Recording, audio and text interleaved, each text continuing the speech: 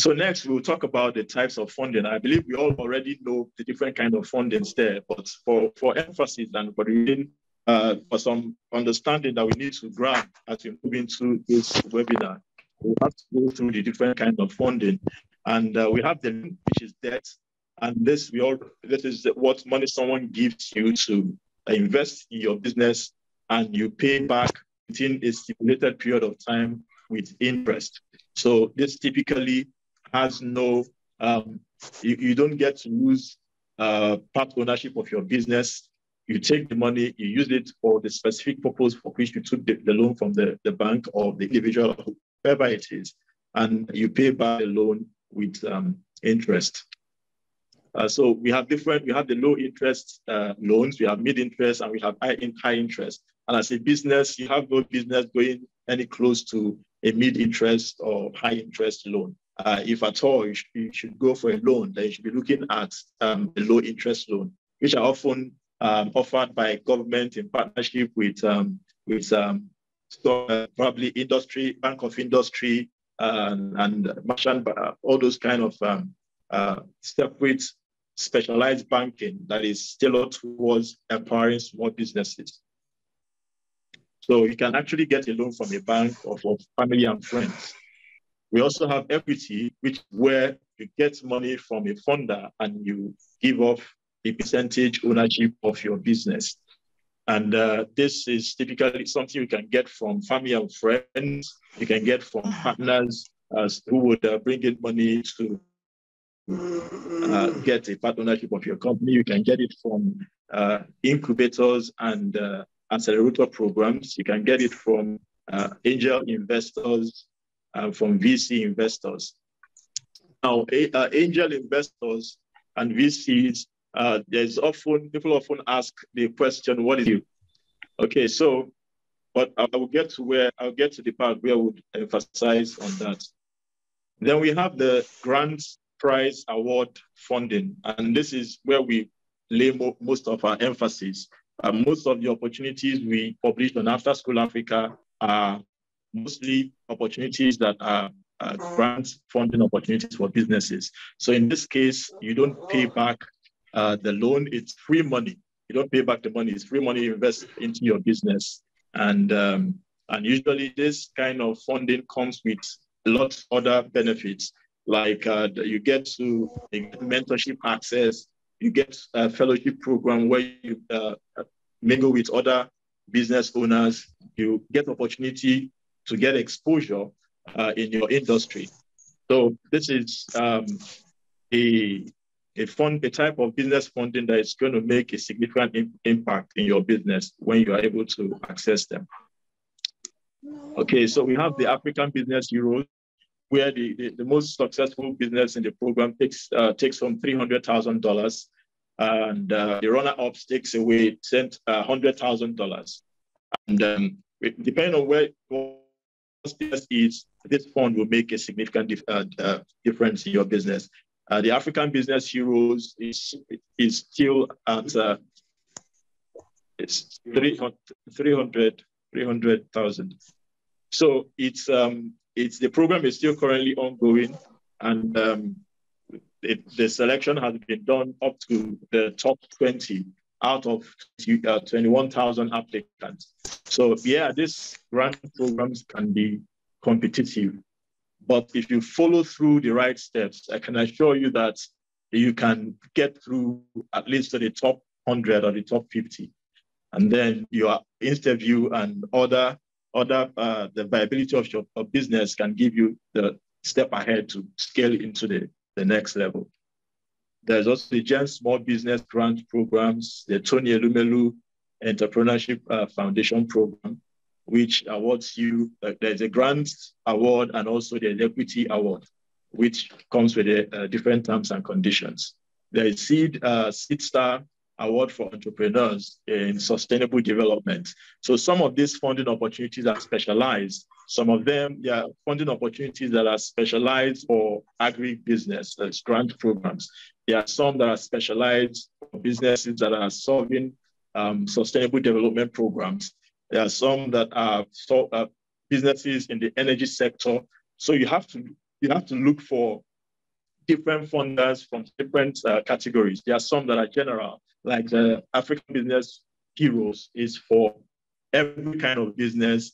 There is no age limit, no barrier. All you have to be is an African who has a business that has been around for at least 3 years.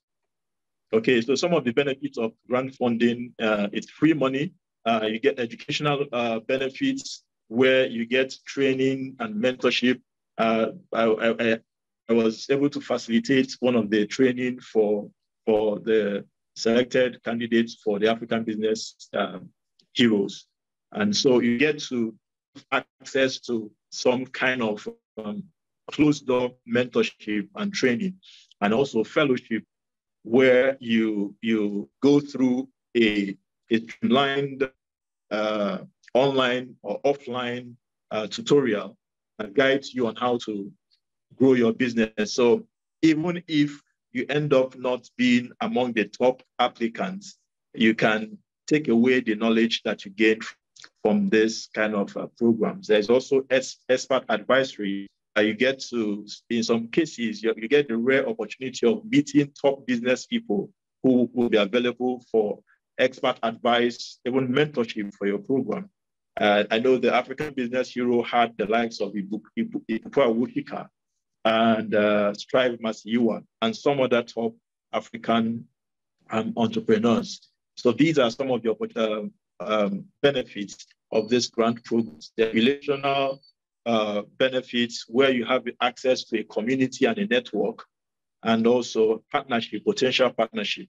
And there's the experience where you get to pitch to investors and you get award and recognition, which gives your business a leverage. But this thing is incremental, right? You start probably with a funding program that is maybe just $100 for your business. Now, what a lot of entrepreneurs do is to waive these little funding opportunities because they feel like, what's this money going to do for my business? But the thing is, this builds on itself. For instance, the African Business Heroes considers applications that have won a funding opportunities before, no matter how small it is. That kind of gives your business a validation. So it makes the bigger guys to want to listen to you, because it says that, okay, somebody thinks that you deserve to be invested in. So maybe I should listen to this person. So this gives your business some form of leverage. So when you are looking out for funding opportunities, don't rule out the little ones. In fact, often these little ones are not that competitive. So they are like low-hanging fruit that you can take advantage of. So when you are applying to the bigger opportunities, you reference this as your previous awards, previous recognitions, and it gives you some advantage in your application. Okay. So that's on the benefits of grant funding. So there are 3 factors that will help you determine which is best for you. It's not exactly just rule this out or just accept this one. There are some factors you need to consider. And there are 3 of them. You have to consider the stage of your business. You consider the cost and benefit of the different types of funding. And also you consider the business owner's motive. What is your motivation for starting this business? So we take them one after the other. The stage of your business. So there are different stages of business, 4 actually. We have the idea stage or pre-startup stage. So at this stage of business, you should be looking at, if your business is still in the idea stage or pre-startup, you should be looking at bootstrapping your business or equity from family and friends and grant idea competition. Okay, so let me talk a little bit about this. When your business is still in the idea or pre-startup stage, that means your business is not yet proven. You haven't gone to market.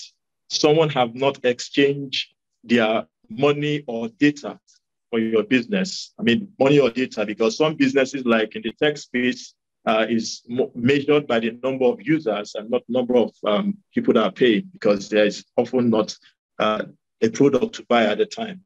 So at this stage, your business has not gone out there. And if you are the investor, I I think you want to give money to someone who has not started their business, who have not proven the idea, somebody you don't know. So when you're in this, you should be looking out for what we call a warm money, your own money and warm money. Warm money is money from people that you know, family and friends who know you, who you already have social capital with. So you should be looking out for funding from this kind of when you are at this stage of your business. And bootstrapping is when you take your own money and you invest your money into your business and you reinvest the money your business is generating, the revenue your business is generating back into your business. So you create a flywheel to get your business started. So when you have something proven and you have a startup, then you can move to somebody and tell them that this is what you have, this is what you have done, and this is what you need their money to do for your business. Now, it will interest you to know that being at the idea stage does not mean that you are disadvantaged. It doesn't mean that there are no persons that are willing to fund your business when you are still in the idea stage. So I'm going to share a story of someone who started the business in the idea stage and was able to build a successful business out of that. Okay, so this is GVE Energy, renewable energy company, founded by Ifeanyi Orajiaka. So Ifeanyi applied for the IEE President's Change the World competition. Now, this is an idea competition. So you don't have to already have a business before applying for this competition. So it was an innovative idea on renewable energy, solving problems. All right, so we'll move on. So Ifeanyi applied for the IEE President's Change the World competition as a student, and he won the competition. And then while serving as a youth corper, he also applied for the UNDP Access to Renewable Energy Challenge. At this time, he started a business. So he also funded grants for this competition. And by the time he started the business and business had gone out of the idea pre-startup stage, he applied for other grant funding like the Power Africa US government initiative. And he also won that. So virtually he engineered and kickstarted his business purely on grants. And currently the business is worth millions of dollars as we speak. So like your business is in the idea stage does not mean that you can't get funding. No funding for you out there. There are fundings that are geared towards idea stage businesses. So you just have to look out for them to find them and to present your application in a way that gives you a competitive advantage. Okay, so the next stage, your business could be is the startup stage. So this is the stage where your business you have proven that you have a business. Your business have a market already. The persons have been willing to pay money for your service or for your product. So you have a sort of something to show for as your business that you have. So at this stage, you should be looking out for equity investments from friends, families, even angel investors. Or you can also be looking out for grants or low interest loans or crowdfunding. For time, we wouldn't have to dive deep into each one of them. But so Iroko TV is identify an opportunity in the Nollywood industry. The Nollywood is the Nigerian movie industry. So he realized there is the market is decentralized. There's a central way of creating Nigerian movies that people can watch across the globe on a platform. So he started putting Nigerian movies on YouTube. And the idea was proven at that point. So at that time, he had moved from the idea stage or pre-startup stage to a startup stage. That was when Sebastian Gotta came into the picture, his friend, his college friend, who gave him $150,000 to expand on the business. So at this stage of the business, it was easy for him to convince someone to give him $150,000. So if you are still in the idea stage, as much as there are opportunities out there, there are organizations that are willing to give you grants if you apply to them in a competition. They are willing to give you grants, but you can increase your chances when you go out there and prove your business, prove that you have a business to start with before reaching out to either investors for equity or competitions, or going for low interest rates, loans from organizations that offers them. Okay, so the next is the growth stage. So at this point, your business has gone past the startup stage. Your business now have traction. You have cash flow. Your revenue is growing quarterly. So when you are at this stage, you have more like proven your idea. So what you are looking at is scaling your business to maybe to other countries, expanding your market, and all of that. So at this point, it wouldn't be out of place to look out for loans when you are sure of, you have a defined template of what you're going to use the loan for and your plan of repaying back the loan. And also at this stage, you can reach out to VCs. So I was talking about angel investors and VCs. Angel investors are typically high net worth individuals who want to invest in startups with the potential of gaining high returns. So angels, as they are called, are people that find and identify businesses with potential earlier on when the business is still, trying to get its feet. So these people invest.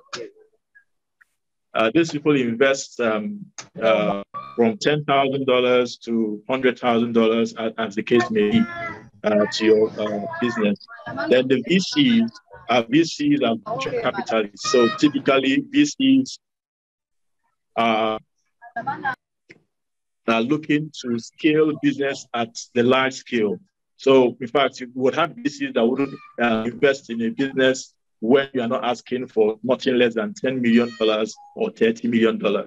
So angel investors are like the first stage before you get on the VCs. That's when you start talking about the series, seed investing, series A and series B and all of that. So when you are still in the startup stage, you shouldn't be looking out for VCs. You should be looking at angel investors if that is what you are looking for. But at the growth stage, then you can take your business to VC. And also, you can also invest in grants. I was talking about the guy who had gotten $40 million in VC funding, but he still made his way to a grant that is willing to give $300,000 as the grant prize.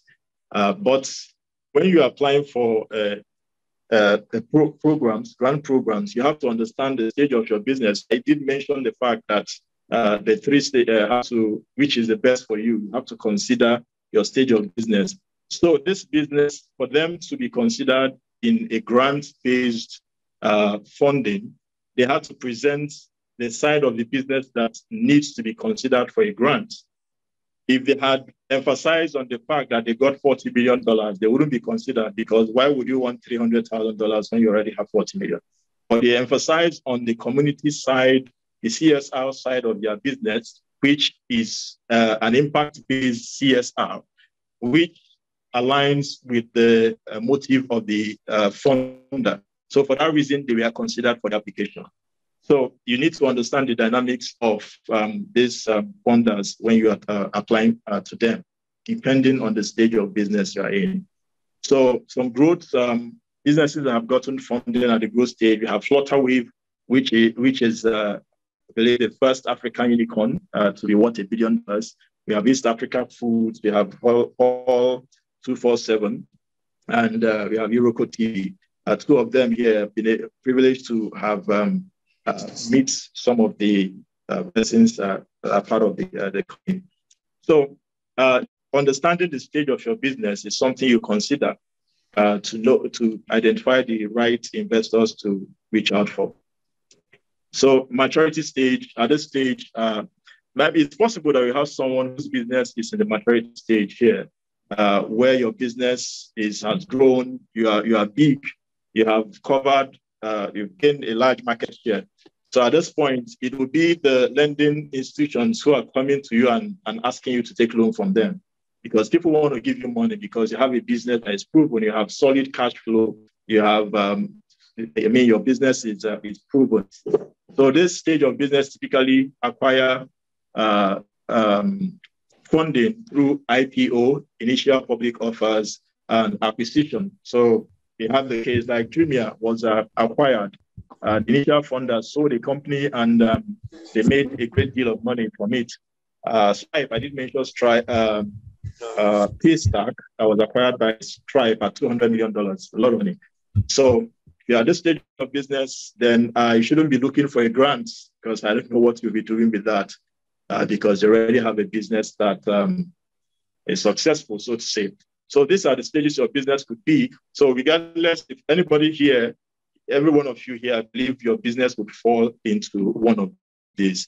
So when you consider this, then you consider the other reason or other factor to consider, which is the cost benefit of the type of fund. Grants are typically zero cost, so you don't have to pay back.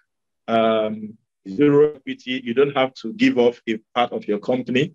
And it comes with non-financial benefits, educational, networking, partnership, and all of that. And debt's usually less expensive compared to equity, because the loans, once you're done paying the loan, you don't have anything to lose other than paying back the loan and the interest. But there's obligation to repay. That's the cost.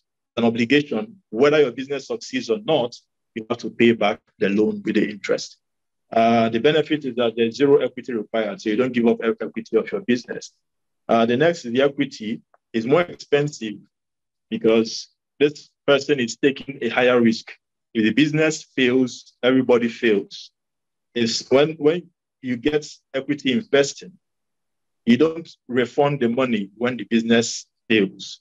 Everybody fails, including the funder. So they are taking higher risk. So they end up taking something that is relatively more valuable than the money they are giving to you. But the advantage there is that when someone invests in your business or is invested in your business on equity, they have more stake to see that the business succeeds. They want to see the business succeed. So they are going to give their expertise, they are going to give their network to ensure your business succeeds. So that's one of the advantage of having equity investor. Okay, before we move on to the talk about the next one, let me just share a story of when I invested, the first time I invested in a business, right? Hopefully you take out a lesson from that. So I met this young man on Facebook who will write very interesting articles about business and some a type of business. And I left him a comment and gave him some insight on how he can improve on what he was doing. And he sent me I asked him to send me a DM, and I said, fine, you can go ahead. So he sent a DM and we started talking and asked a few things. I gave him some tips on what to do. And in about 2 weeks, he launched the business based on the guideline that he got from our discussion. And within a space of 6 months, he had a business that was earning him, a little over $100 per month, but it was a start. And then he came up with an idea, a business plan of how to expand the business, but he needed funds to expand it to that level. At the time, he was staying at a rural area in Nigeria, which is out of town. So he needed to employ people. He needed an office space to set up his business.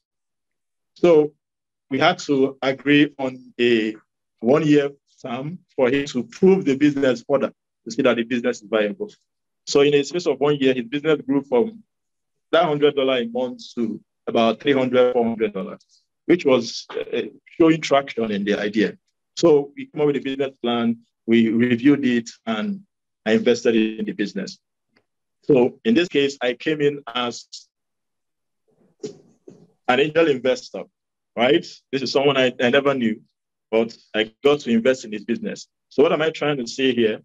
when you are talking about funding, people often look at the organized space of funding. People think about, okay, go to an organized office of a VC or angel investor, apply to a grant.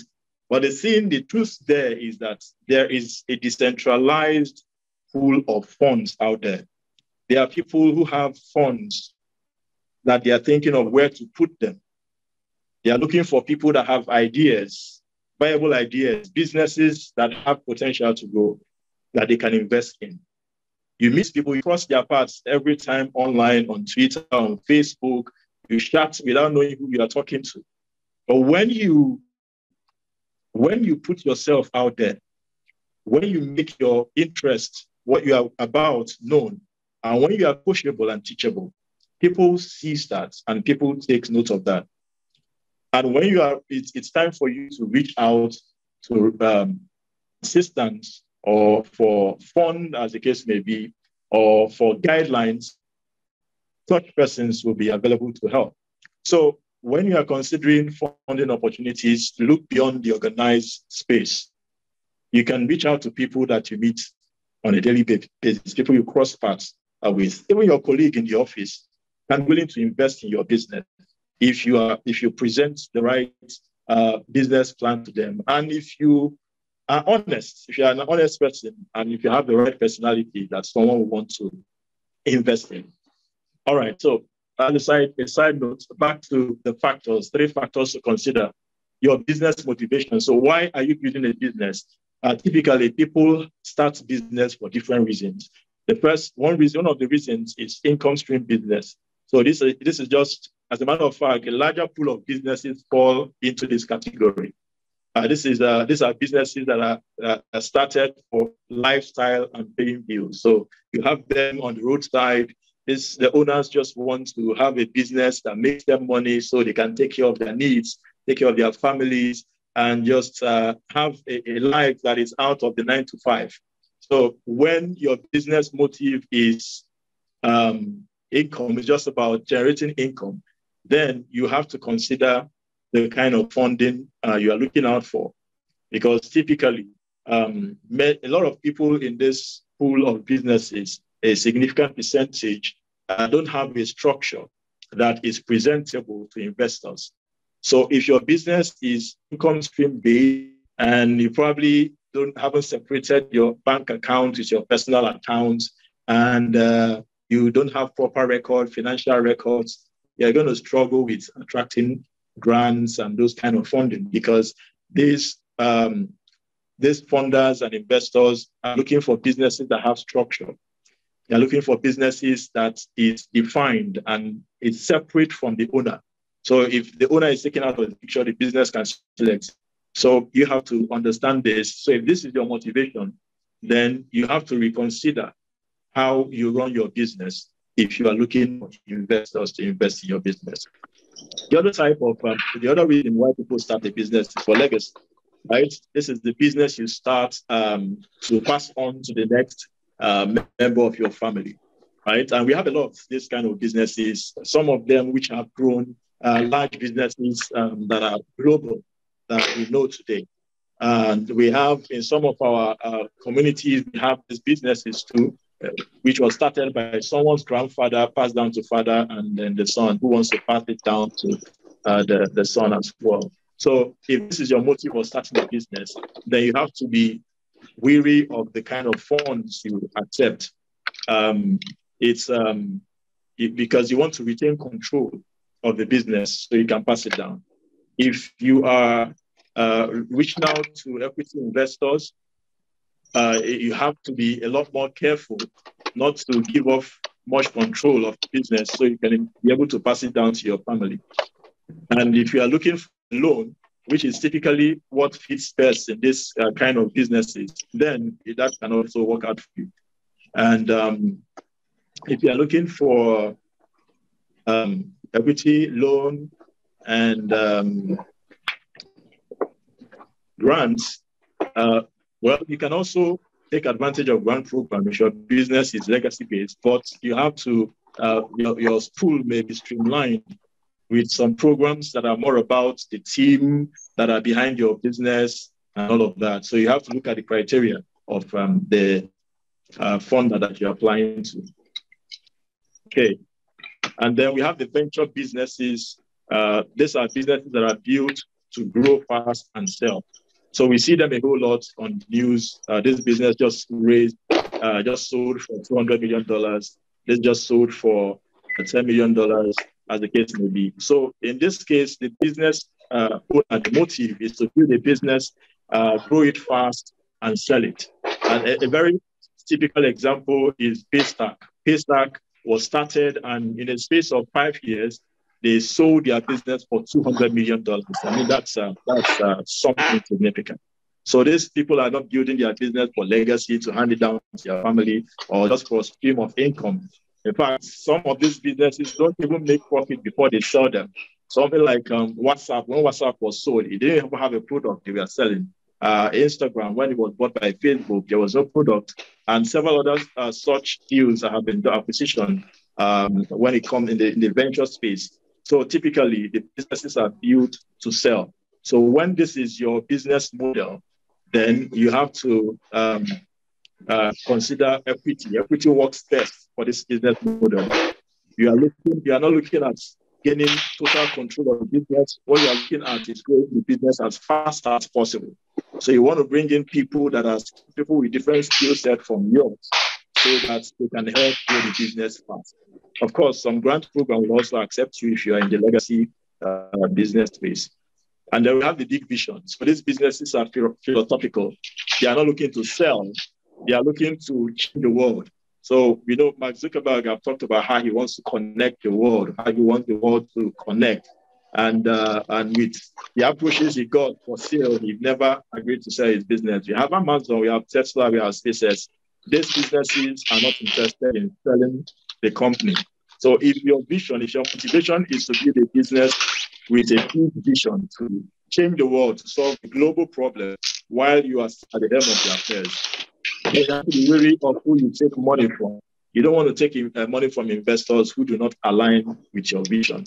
You want to stay in control of your business so that you can continue to drive that vision of your business. So that's that. When you consider the stage of your business, the costs versus the benefit of the type of firm that's available out there, and your motivation for starting the business, this will help drive the kind of funds that you look out for, whether you should take money from equity venture angel investors or from families in equity or for loan or apply for grants. So just to give an overview of what we have discussed about. So typically you want to start your business with as much as you can with your own money. Because if you go to someone and you tell them you have this wonderful idea, and they ask you, okay, how much have you invested in this? And you say zero, you haven't invested in it. Why would you want them to invest, bring in their money to invest in it when you are not confident enough to invest your own money? Now, it's understandable that you may be at the stage where you don't have the money to invest. Maybe you are still a student, or you're still you just graduated from school, or for some reason you don't have the funds to start a business. There are opportunities for idea-based competitions out there, which are quite honestly competitive. So you want to give yourself the options. So if you can, as much as possible, start your business with your own fund. So that gives you a proof that you can take to somebody else, even if it's your family member, your uncle, somebody you know. You go to them and you tell them, this is what I have put into this business. Okay, even if it's not your money, your time. Probably you built a business, you have you're a developer and you have this idea and you built an app with your skill. That skill is money. It's money on its own. So if you tell someone have invested this amount of time to build this app, it's something. And we can liken that to your money. So when you go to someone and preferably want money, and this is somebody who you know, somebody who you already have some level of credibility and a social relationship with, family member, friends, colleagues, you ask them to invest in your business. So when you are able to get this class of money to your business, and you are reaching out to cold money, which is someone who doesn't know you, whether they're competition or angel investor, as the case may be, have this record. Because the person asks, okay, so where else have you invested in this money? So, okay, this friend of mine has invested this $10,000, $5,000 person has invested. It gives you front credibility and makes the person wants to listen to you, other than when nobody else has, because we are humans and nobody wants to be the first. Nobody wants to take that first step. But when people see that someone has already taken the step to invest in your business, they are more motivated to want to listen and probably end up investing in your business. So take it in this direction, a step at a time. Your fund, your warm money, your cold money, and even more cold money gives more credibility to cold money. Because like I mentioned, when applying to not ignoring the little grant programs, which gives you some sort of credibility when applying for the bigger grant programs.